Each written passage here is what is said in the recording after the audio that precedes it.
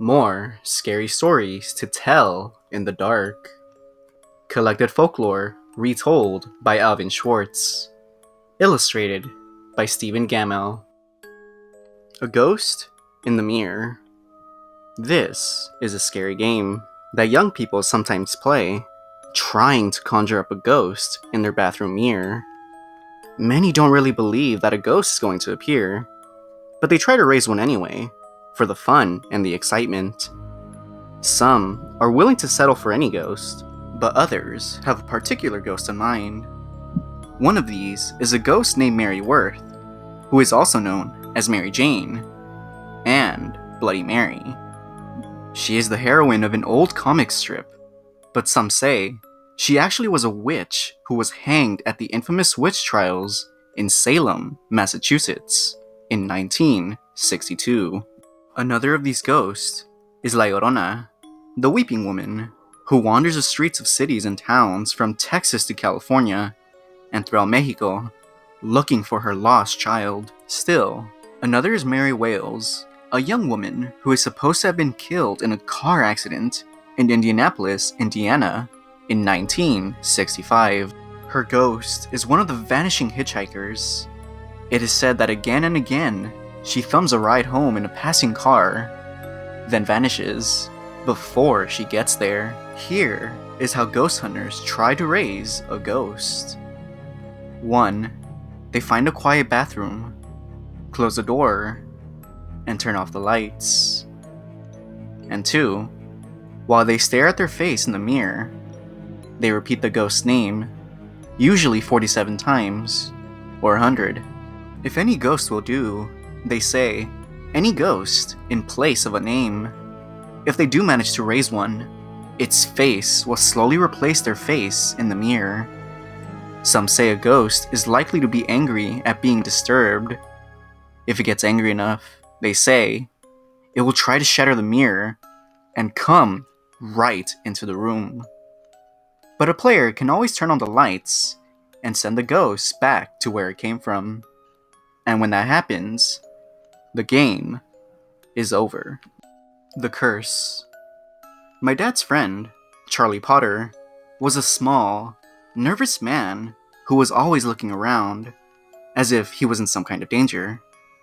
After he told me this story about his college fraternity, I understood why. The frat doesn't exist anymore, he said. It was banned years ago. We had just 9 members at the point, and we're taking in 2 more, Jack Lawton and Ernie Kramer. One night in January, just about this time of year, the 9 of us took them out into the country for their initiation. We took them to an old deserted house where 2 young men about our age had been murdered only recently. Their murderer was still at large. We gave Jack a lit candle and told him to go up to the 3rd floor. Stay there for an hour, we told him, then come back down. Don't speak. Don't make any noise. If your candle goes out, carry on in the dark. From where we were standing, we could see that light from Jack's candle moving up the stairs to the 2nd floor, then to the 3rd. But when he got to the 3rd floor, his candle went out. We guessed that he had come to a drafty corner, and the wind blew it out. But when the hour went by, and he didn't come down, we weren't so sure. We waited another 15 minutes, and got more and more nervous. So we sent Ernie Kramer up after him. When Ernie got to the 3rd floor, his candle also went out. We waited 10 minutes, 20 minutes, but there was no sign of either of them. Come on down, we called, but no answer. Finally, we decided to go and get them. Armed with flashlights, we started up the stairs. It was as quiet and as dark as a grave in that house. When we got to the 2nd floor, we called out again, but there was no answer. When we got to the 3rd floor, we walked into a great big open space like an attic. Jack and Ernie weren't there. but we saw some footprints in the dust. These led to a room on the other side of the attic. That room was also empty, but there was fresh blood on the floor, and the window was wide open. It was about 25 feet to the ground, but there was no ladder or rope in sight that they could have used to get down. We searched the rest of the house, and the land around the house, and yet, we found nothing. We decided that they were playing a trick on us. We figured that in some way they had escaped through the window, and were hiding in the woods. The blood on the floor was to throw us off track. We guessed that they'd show up the next day, with a lot of stories and a lot of laughs. But they didn't. The next day, we told the Dean of Men what had happened, and he reported it to the police. The police couldn't find anything either, and after several weeks, the search had ended. To this day, no one knows what happened to Jack Lawton or Ernie Kramer. There isn't much more to tell, he said. We weren't arrested, but the college disbanded the fraternity and suspended the 9 of us from our school for that year. The strangest part came after we graduated. Someone must have placed a curse on us. Every year since then, around the time of that initiation, one of us has died or gone crazy. I'm the only one left, he said, and I'm in pretty good health, but there are times when I feel just a little peculiar.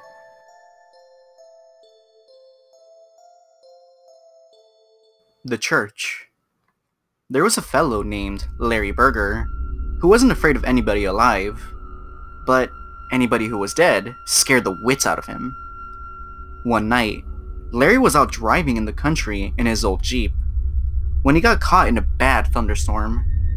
The rain was coming down in the sheets. Since his Jeep didn't have a top to it, Larry started looking for a place to take shelter.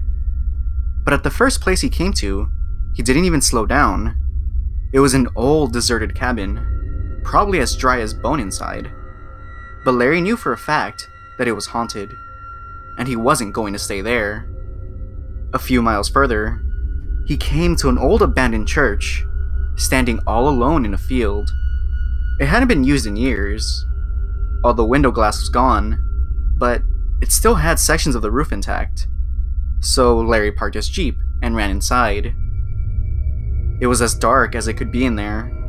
Larry groped around until he found a pew and sat down. It was nice and dry, just as he thought it'd be, and he stretched out his legs and made himself comfortable. Suddenly, there was a big flash of lightning, and Larry saw that he wasn't the only one in that church. There were people sitting in almost every pew. They all had their heads bowed as if they were praying, and they were all dressed in white. These must be the ghosts sitting in their shrouds, Larry thought. They must have come in from some graveyard to get dry. Larry jumped up and ran down the aisle as fast as he could, right smack into one of the ghosts. He stared at it for a while, and then there was nothing. No one ever heard from Larry ever again. He had disappeared. The bad news. Leon and Todd loved baseball. When they were young, they had played on the town's baseball team. Leon had been the pitcher, and Todd had played second base. Now that they were a lot older, they spent their free time watching baseball games on TV and talking about the sport. "Do you think they play baseball in heaven?" Leon asked Todd one day. "That's a good question," said Todd. "Tell you what, the one who gets there first should let the other one know somehow." As it turned out, Todd had gotten to heaven first, and Leon waited patiently to hear from him. One day, Leon found Todd sitting in the living room, waiting for him. Leon was very excited to see him. "What's it like up there?" he asked. "And what about baseball?" "When it comes to baseball," said Todd, "I have some good news, and I have some bad news. The good news is that we do play baseball in heaven. We have some fine teams. I play second base on my team. just like I used to in the old days. That's the good news. So then, what's the bad news? Asked Leon. The bad news, said Todd, is that you are scheduled to pitch tomorrow.